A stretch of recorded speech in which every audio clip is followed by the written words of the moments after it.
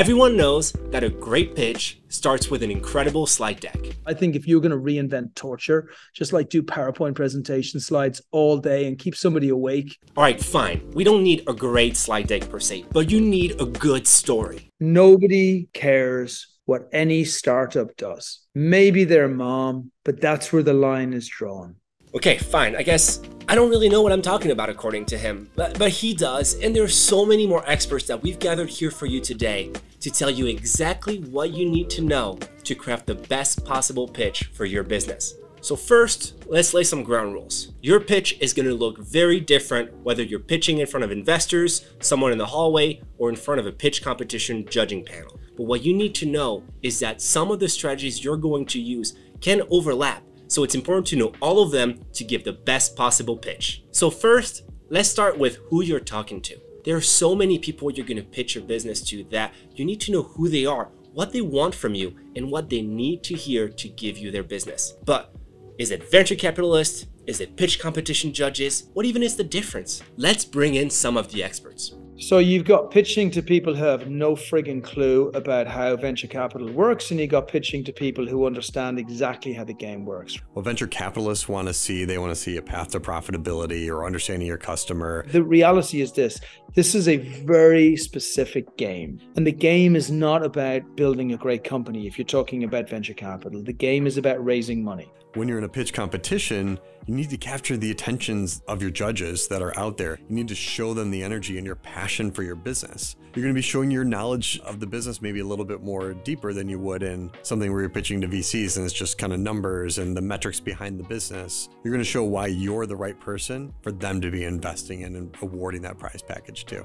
If your audience is somebody who's pretty dumb in your space and they don't know an awful lot, then you want to speak to those people about like how you're going to build your company. If somebody's in the venture capital space and they really know it, then you're going to speak to them about how you're going to raise money. So let's dig deeper into the ideologies of these two. The following are a few examples of what people are looking for in your pitch competition. I think the best way to make your business stand out above others in a pitch competition is first and foremost, be yourself. Find ways to make it fun and interactive. Tell a story. Maybe it's a personal story, something you've experienced. We love stories, humans. We love hearing stories. We love storytelling. The biggest thing is the passion from the founders. So now that that's taken care of, let's focus on the venture capitalists. It's going to give you some tough love. Nobody cares what any startup does. The only thing they care about is what they're doing in relationship to how it helps the investor. The only way we make money is if you continually multiply the revenue that you're receiving on a consistent basis. And hey presto, investor number one here receives a huge multiple on what I invested. So what are we looking at here? The biggest difference is that pitch competitions are fueled by passion, storytelling, presentation. For venture capitalists though, they only care about numbers. So once you know what kind of people you're pitching to, you need to learn about them as individuals. It's time to do some stalking. When it comes to knowing your audience, if you can get access to who the judges are and then look them up, look at their LinkedIn pages. There are sometimes connections you can make, and you can even throw them into your pitch if it makes sense. You don't want to force it. You can even use some of the language from their site. And for example, I looked at their mission statement and I incorporated that into my answer as well. That's part of knowing your audience, knowing who the judges are, because it helps you stand out. So Brittany hits it perfectly. Find out what businesses they're from. Incorporate the ideologies, mission statements, etc. Just like applying for jobs. The more it's tailored to the business, the better. For pitch competitions, there's one very important extra step, the judging criteria. Here's the best part. This is literally a cheat sheet on exactly what to do. I cannot understate the importance of studying the judging criteria. Go to the terms and conditions, the eligibility requirements, because they hide really good nuggets in there. What are they looking for in your pitch? Sometimes they'll even give you math with it. They'll give you percentages. They'll say 30% for your business plan, your plans for growth, 40% for the originality of your idea. Are you disrupting your industry? Most pitch competitions are going to give you a set of components that you need to make sure you hit on. just go in order and hit those. Make sure you really truly understand that and you address every single one of them, because the judges are going along and they're checking boxes in some regard. They're paying attention to what you're doing, but they're also making sure that you understand these are the things that they're looking for and these are the proper components to the pitch competition and understanding your business. Since criteria tells you the structure of what to do, we're going to come right back to it once we talk about the meat, the essence of your pitch. Deep breath. Now, it's finally time to talk about the pitch itself. Thanks for hanging in there. Whether it's a competition, a VC pitch, or a talk over coffee, all of this starts with an incredible elevator pitch. The purpose of an elevator pitch is to quickly get people's attention and help them understand what it is you're trying to sell. The core things that should be in an elevator pitch are your brand story, what your product or service is, and why people should care. An elevator pitch is a great way to start your introduction in any pitch competition. You should start an elevator pitch by hooking the listener into something really compelling about your business and the problem it's solving. You want to make sure people understand your idea, what it is, and what it stands for. So that's where we introduce ourselves and say, we are the first and only monthly subscription box, blah, blah, blah, blah, blah. An elevator pitch can be used as the focal point for your entire brand and really hones in the messaging that you use on social media when you're selling your product, in email, on your product design, and everything in between. An elevator pitch's time is going to vary depending on the context of the situation. A pitch competition might be a little bit longer. If you're truly riding in an elevator with somebody, you need a very concise statement. If we're looking at an elevator pitch for judges, you should be having more fun with it. Have a hook, tell a story, introduce a problem and tell how your business is a solution. Make it interactive, but most of all, keep it concise. I know that's a lot. The following is an example of a great elevator pitch from the SubSummit pitch competition. I don't read, miss. I'm Black. I said that statement to you because one of my 9th grade students said it to me and it planted a seed. Representation and access are not just buzzwords. Representation and access are two of the biggest contributors to the literacy gap that affect our loved ones every day. Hi, my name is Nia Taylor Clark, founder of Black Lit. I'm also an educator, mother, and a reader, so I have the pleasure of solving this literacy problem from multiple perspectives. What our community needs is more representation, more access, and more motivation to build lifelong literacy leaders and world changers. That's where Black Lit comes in. Black Lit is a monthly subscription box that highlights Black authors and entrepreneurs in efforts to close the literacy gap, increase representation, and encourage meaningful dialogue across racial divides. Did you notice how Nia Taylor Clark starts off with a shocking quote and statistic that leads perfectly into the problem she's attempting to solve for? She then introduces herself, her position, and what her qualifications are. And she rounds it out by introducing exactly what her business intends to do to solve the problem with children literacy. To give you some context, at the time of her pitch, Nia Taylor Clark had just 1,000 followers on Instagram with her business, I Am Black Lit. She now has over 15,000 followers on Instagram. Great story. Now we know a good amount about pitch competition. Let's focus on VC pitching. A great elevator pitch is when a startup can show the investor exactly how they are going to get a return on their money within 15 to 30 seconds. So you saw an amazing example of a pitch competition elevator pitch. Now let's do the same thing, but for venture capitalists. Here's Brian. Our venture funds specialize in the very earliest stage where the maximum returns can come by, and we do it globally. So it's given us the opportunity to increase the valuations on our company and the money that we could pay back to our other limited partners by over 700%. And that's only in the first 2 years. That's actually outperforms the market by about 4 times. The biggest thing with Brian's pitch is that it's all about what he can do directly for the venture capitalist. It displays his numbers and compares it to the competition, showing why he and his business stand out. All right, let's dive deeper into the pitch. Whether it's a venture capitalist pitching or pitching to judges, there's one common goal here. Make your business stand out. Brian is an investor who hears pitches every single day. And he told us exactly what he's looking for when sitting in a room with pitchers. So we have invested in over 220 companies. Whenever I'm meeting with companies, I'm looking for 5 key indicators. Number 1, I'm looking to see, do I have a person who can execute? Like the execution is in the history that they bring into the conversation on things that they have actually done before. The second thing that I'm looking for is, does the entrepreneur have a product whereby I have some type of customer proof. The next points that we want to see is, do we have a market size that can show that the company can actually be sold for a decent amount of money? Second and final thing is the team. You want to be able to see that it's skill gapped in a way that other people can execute in the areas that they need to execute for. And then finally, we want to be able to see, what is the relationship with this entrepreneur and money? You want to be investing in the people who understand money as a tool. Now, let's shift back to the pitch competition. Remember the judging criteria during the pitch competition that serves literally as a cheat sheet for you to follow? We're going to base it off of our own pitch competition at SubSummit. And I know the criteria may vary, but it's a great representation of the structure you'll be building out for your pitch during a pitch competition. With the SubSummit pitch competition, we have 5 key areas that we tell our pitch competitors to make sure they get through. And those are what the judges have in front of them as well. The first one is a business model and idea. That's the elevator pitch that we talked about earlier, that you want to make sure people understand your idea, what it is, and what it stands for. Second is your customer validation. Have you surveyed people? Have you started selling product out there already? How are you doing with that? And how are your customers responding to it? The third area is the execution and design. Have you built it already? How much of it has been built out? What does it look and feel like? How far have you gotten in that process already? The fourth is the sales and marketing strategy. If you started selling, how are you doing so far with it? What's your customer acquisition cost?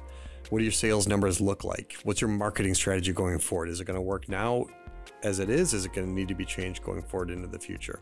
The fifth and final component is the team. Is it just you? Do you have some consultants and advisors? Do you have friends and family helping you on it?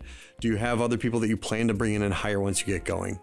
This gives everybody a full idea, the judges, people watching the pitch competition, of where your business is from start to finish when you hit on those 5 key areas. And I think it's not important just for the SubSummit pitch competition, but for any pitch competition. So that's the criteria we want to cover. There are great insights from our friend Brittany, who literally broke down her pitch step by step just for you. The main structure for my pitch is, number one, starting off with the really dramatic statistic, and then also introducing myself. I want to be able to help the judges understand why you're qualified to run this business. The next piece is discussing the problem. What really are we solving for? We're kind of like the light at the end of the tunnel, and then we explode into, and that's where Black Girl Magic comes in, and then we do our elevator pitch. Then we go into our business model. So how does this work? People want to know, how is it set up? How are you making your money?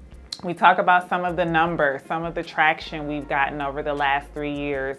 Increase in subscribers month over month, growth in terms of revenue or profit. And then we go into, okay, we've had all this great success, but we still need your help, and here's why. And that's where you go into talking about what you're going to do with the funds. And your investment will help us do X, Y, and Z. Boom, boom, boom. And then we tie it up, wrap it up in a nice little bow, and give them an ending that gets them excited about us and what we shared. Just kind of taking them through a journey. It's all a story. It's all about storytelling. We love stories. So turning that pitch into a story has worked really well for us. So Brittany brings something very important here. You need to be telling the judges exactly how you'll be using the money to improve your business. Don't forget about that step. So you showed the judges and everyone else how your business stands out with your story, but good numbers will be the ones that make the difference. Whether a startup or the company or the business is pre-rev or post-rev, you kind of look for different things. If they are pre-revenue, you really want to understand that they're really validated it. And what does that proof of concept look like?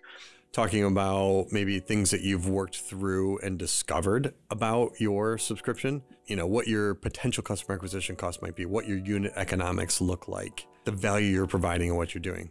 And then for businesses that have been around, looking at revenue, looking at margins, acquisition cost, lifetime value, month-over-month growth, and how economy of scale is going to come to play as a business grows. The other thing to look at is maybe you've done surveying of people out there that are going to be your potential customers, using that survey data to present that out there as well, of people who we plan to sell this to, see this value based on these data points that we've collected so far.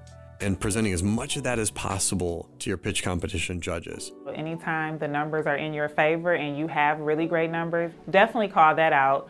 Being able to incorporate the metrics to tell the story of what those metrics mean, like what does that mean in terms of everyday success for the customer, or what type of impact is that having on the customer? That's really a great way to weave in the metrics, because it's showing, it's a number, but it's also attaching a story to that number and showing the value of the product and how that number is helping drive that value. If you own a subscription specifically, there are a few more metrics you can bring up in the conversation, like your churn rate, lifetime value, or even your customer acquisition costs. Speaking of subscriptions and pitching, if you're a subscription business and are ready to exercise your newly acquired skills from this video, then you need to apply and be a part of the SubSummit pitch competition. This is your chance to pitch in front of a panel of judges and a live audience in order to elevate your subscription business to the next level. We're talking about thousands of dollars in cash and prizes. And if your business hasn't adopted a subscription model yet, we recommend looking into it ASAP. Everybody should be in retail, and everybody should figure out how to do subscription. Are there businesses out there that you think should be thinking about subscription? All of them. Now, you know what you need to talk about during your pitch competition, but how are you going to do that exactly? It's time to talk about the aesthetics of your pitch. Now, this is specifically for pitch competition. Let's talk slide decks, because sometimes they're required. Presentations and decks need to be complementary to you. You are the main centerpiece of what's happening there. You're the focal point of the pitch competition. Use pictures, not words. And if you have to use words, only use a few. There's a piece of software out there called Haiku Deck, and it would help you build powerful presentations because it would limit you in the number of lines and words, similar to a haiku. Very simple in nature. What the rule is, it should have really no more than like 5 bullet points in there. And out of those bullet points, just a couple of words. Big, bold text. Powerful imagery. Really make the judges not focus on what's on the screen there, focus on you and the words that you're saying. The deck is more of a reference. It's more of like a supplement. But the core is you. And if you have to read it, it's going to cause issues because we're going to sense you're not prepared. And if you're not prepared, it's probably because you're not passionate or obsessive enough about what you're doing to make yourself successful. It's kind of like your guiding star, your North Star, your guiding light to help you get through the story. And you're not looking at it. You're not looking at the pitch deck, right? The pitch deck is in the back. It's just guiding you along. You're talking to the audience. But what do venture capitalists think about slides? Like, they're just so boring. They're so boring. People are so terrified of communicating one-on-one with someone that they have this crutch with so much information in a slide deck about all this stuff, which, man, you should be talking about. Come on. Like, tell me what you're going to do. One person to another person. You got like 3 minutes. Like, explain it. If you want to have some nice pictures there, cool. Like, put them up. If you want to have a couple of numbers on a slide deck, like, no worries, put it up. Like, God bless you. But like, don't confuse me being polite with me being interested. With that said, let's talk a little bit about something you should never do in your presentation. One of the worst things you can do is put a chart up that shows a hockey stick growth curve. And we joke about it in pitch competition world a lot of times because everybody wants hockey stick growth. And really, that's not the reality. That's not what's going to happen. Yet everybody does plans. They're all lies because they start from the place that entrepreneurs believe that the investors want them to go to. Here's our revenue of $2 million a month. Here's in year 5 how it's going to hit it. And it's not based on reality. So when you can show either real data that shows your growth, maybe it's been doing this, that's real, that's tangible, and that's not some made up numbers that you think are going to happen. You're showing real data-based decisions. I want to know like what you have done on marketing to show me that you're protecting the money that we're going to put into your company. I don't want to see a pretty piece of paper that you've had somebody make up for you and put into a nice Excel spreadsheet so you can put down and show me a happy, beautiful life in the future. No matter who you're pitching to, you're going to get questions, and it could be a formal Q&A or just follow-ups in general. This can be the toughest thing to prepare for because you're not going to know exactly what they're going to ask, and you still need to be ready. If you want some prep, here's some great questions that most judges ask during the Q&A section. So like most of the time, I'm digging into the team, I'm digging into the execution of the entrepreneur, I'm digging into like how they're going to get that first 100 grand a month in revenue. I'm digging into like how we're going to keep those subscriptions in place and what their retention looks like. I'm looking at the size of the market that can get them to like $2-3 million a month in revenue. How are they prospecting? What's their process? How are their people? How proven is the product according to the client? The most common questions you may hear from pitch competition judges: what challenges have you endured, or what challenges do you foresee coming down the pipeline? Can you at least speak intelligently to how you are going to address any challenges? So the judges are really good at sniffing out BS. And so oftentimes if they see something in your pitch that doesn't quite make sense, questions will arise from that. The other area I see judges ask a lot of questions around is when you don't hit on one of the bullet points that they're looking for in there. There's usually questions about around the team. Things that tend to be overlooked are things around price and cost, and the economics of the business that comes with scale and things like that. Proof of concept as well, or like market validation, especially for pre-revenue businesses. So I think those would be probably the biggest thing: is proof of concept, market validation, team-related and traction. Now, judges and venture capitalists all know that not every product is perfect right off the bat. Every single one has its kinks when you first get started, and understanding that goes a long way with potential investors or judges. It's alright to be upfront about the risk you've identified and the data you've started gathering. With this knowledge, you can provide rebuttals and plans to take actions in the future. You want to embrace the truth, you want to embrace the challenges, and you want to embrace the opportunity. Everybody knows that the early stage of entrepreneurship is a beast of a carry. It's a beast of a load. And the only way that you're going to be able to do it and be successful at it is if you embrace the challenges that you're facing and you like punch them in the face every day.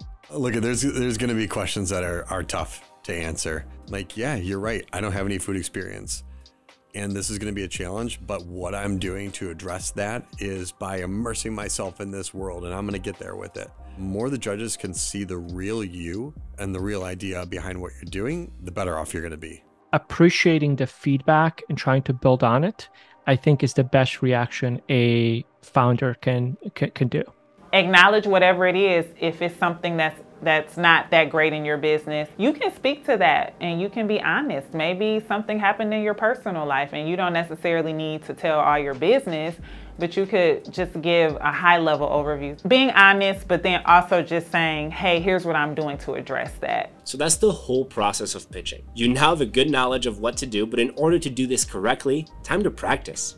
So my personal tips for practicing are, number one, to start out with a document. On paper, I'll print out the slide deck and I'll go through and I'll write down bullet points or what are the main takeaways I want the audience or the judges to get. Now I'm reading, but now I'm timing myself. The hardest thing is pitching in that time frame that you have. Every time I've created a pitch for myself, I think this is easy to get done in 3 minutes. I go out there, practice it. Oh my gosh, it's 5 minutes long. Practicing over and over again is going to make you figure out, okay, what's important here and what's not important, and how do I get it to meet the requirements of the pitch competition. Now that I've gotten, the language down, I feel good about what I'm gonna say on each slide. I feel good about the transitions. I'll grab my husband or my mom and I ask them for their feedback. How does it sound to you? Does it sound authentic? Does it sound forced? And then I also watch other people pitch. So plug, SubSummit has all of the SubSummit pitch competitions on YouTube, and you can go on there and watch them and just look at how people pitch. And with that, we've covered all of the keys to pitching your direct-to-consumer business. Let's wrap this up with some final advice. Whoever decides to be part of this, know that regardless of what happens, you are going to be in the same place, worst case scenario, that you were at yesterday.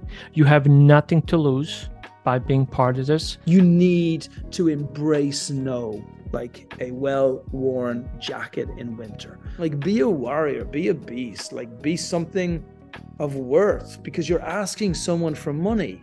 What I always like to share is, whenever you show up to pitch, bring that passion and that energy, that same passion and energy that you brought when you dreamed up this business. Those nerves, channel those into really forces of positivity. If you're nervous, it means you care, and that's awesome. So that's it. And if you want even more, go to the link in our description to get access to all of our SubSummit pitch competition events.